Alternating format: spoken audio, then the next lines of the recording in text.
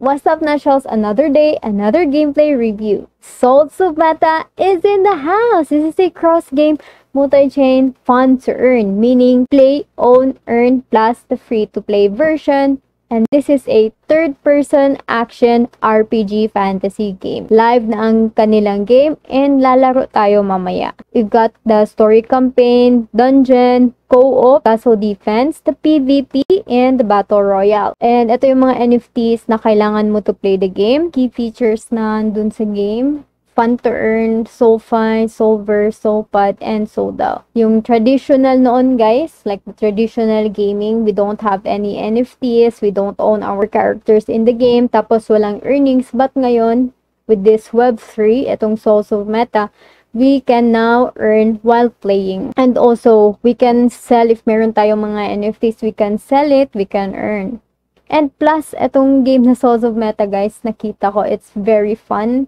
And maganda yung graphics, and you can roam around the solvers. So the first thing that you'll do is enter the dungeon, then maybe get NFT, or maybe if you don't want to buy, you can fight monsters, and then defeat Horde, Overload, and then claim SMP rewards.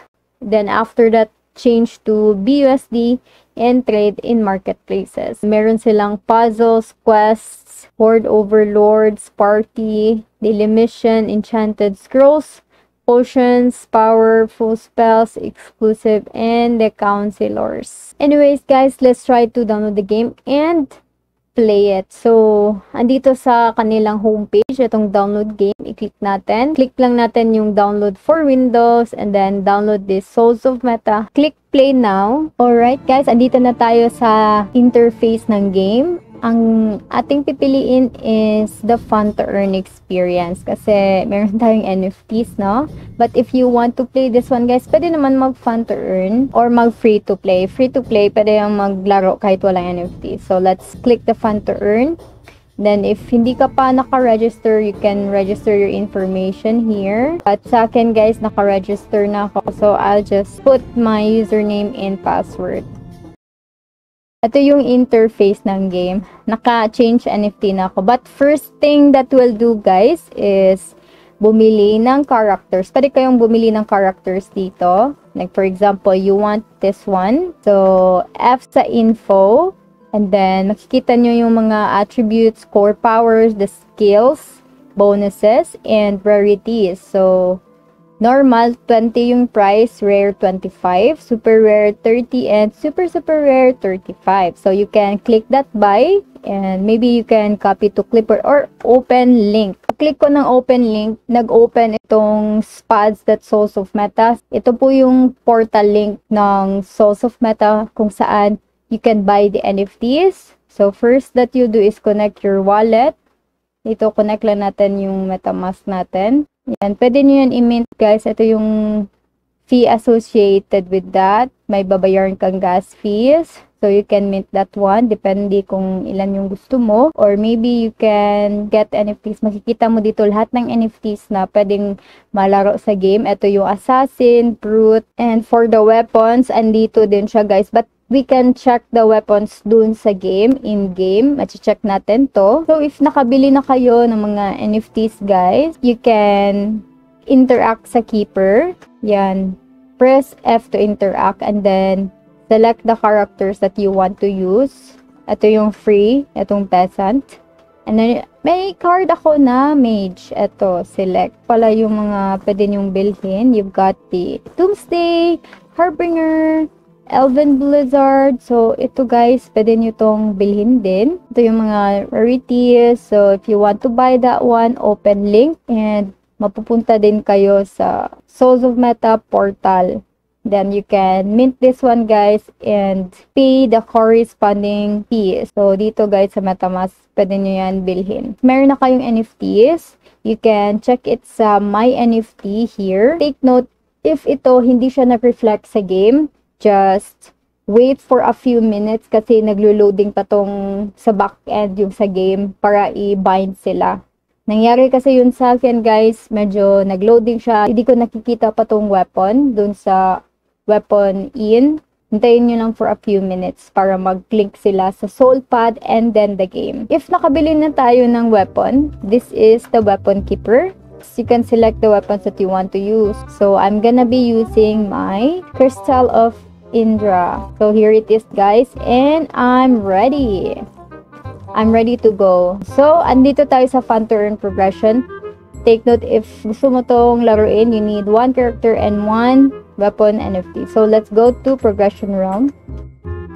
Let's go sa go!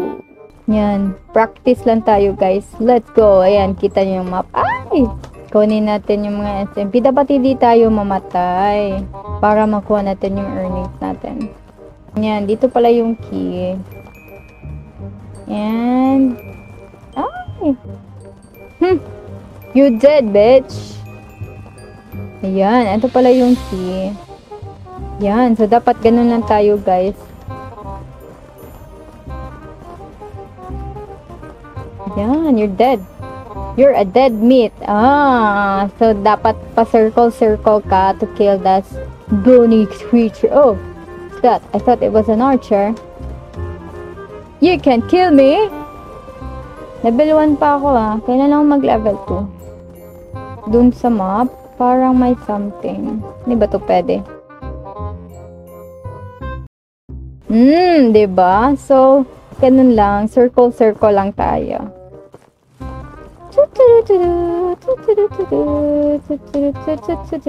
Diba? Kayo pang dalawa, wala kayong hiya. Kala nyo, papatay nyo ako. Hindi ah. I got the gold key. Ayan, meron tayong nakikitang chest dito, guys. Okay? And SMP token yung nasa loob. Yan, diba?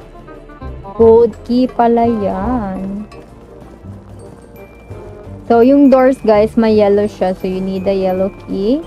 And for this one is the blue key. Blue key. Ooh, dami nila.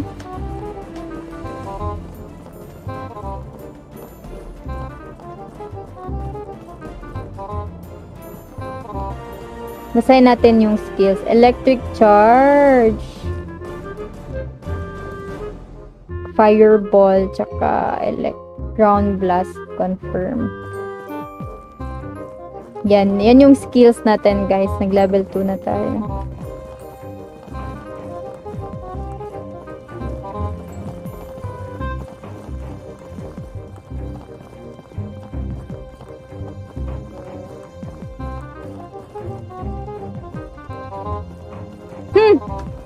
Coke. Oh no! This is the Horde. Yan, guys. Boss na, guys. Boss na, guys. Huwag tayong magpaano. Ha! Kala nyo ba kung patayin? Ay! Ah!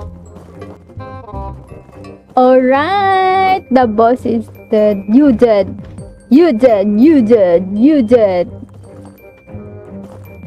Okay. Ayan. Level completed. Save, guys. Play again. Natapos na natin, guys. Let's return to town. So, yun yung mga quest natin. Like, na-kill natin yung Overlord. And may nakuha tayong 725 token. And make sure, guys, na nag-exit kayo through sa portal.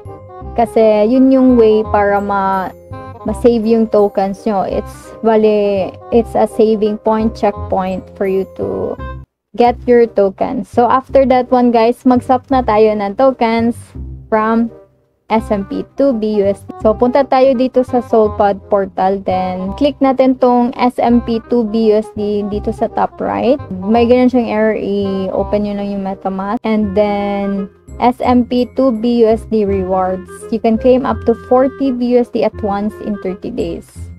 please ensure you have 1 BUSD in your wallet before converting. So, may babayaran tayo na gas fees para makaswap. So, wala akong BUSD guys. So, try na natin mag-swap ng BUSD guys kasi may fund na ako. So, na-convert natin yung token successfully. Titingnan natin.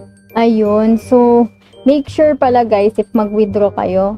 Like, dapat may value na 1 BUSD kasi parang fee to sa wallet. So, nag-claim ako guys. Ito yung nakuha ko. And then, nagbayad ako ng 1 BUSD. So, make sure your wallet has funds. And, ipunin mo talaga na malaki yung ikukuha mo guys per withdraw. Kasi, malaki yung 1 BUSD.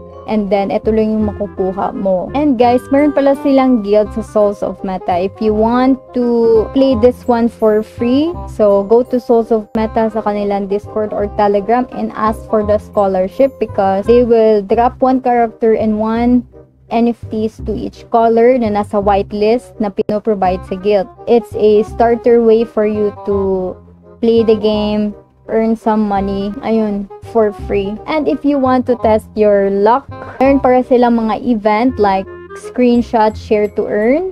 Mag-rearrange ka lang ng mga shuffled letters and then take a screenshot and send your answers sa kanilang Telegram. Meron din silang tweet to earn competition. All you need to do is play the game, share your gameplay screenshot, post 2 tweets, share your screenshot sa Telegram or Discord, and fill in the form. Or you can join the monthly SMP tournament. You can read the full description pala dito sa kanilang Medium. And magkakaroon din pala ako ng pa-event guys, giveaway. So if you want to join, don't forget to join. I'll be linking everything down below. So that's it. If you want to play the fun and earn experience na meron kang NFT and meron kang character, you can head on, play in the game. But if you don't want this one guys, gusto mong mag-play in another timeline, like want to try maybe the free-to-play, if you want to fill the game, meron din some free-to-play option na you don't have to do anything. And if you want to play this game guys and you don't have money, go to the Discord, apply for a scholarship, and maybe you get lucky, or maybe join the tweet to earn, share to earn. Maybe if you get lucky guys, you can win some. So a promising game. Maganda talaga yung characters guys, 3D siya, and you can roam around the solvers, itong Souls of Meta, and have some fun while earning.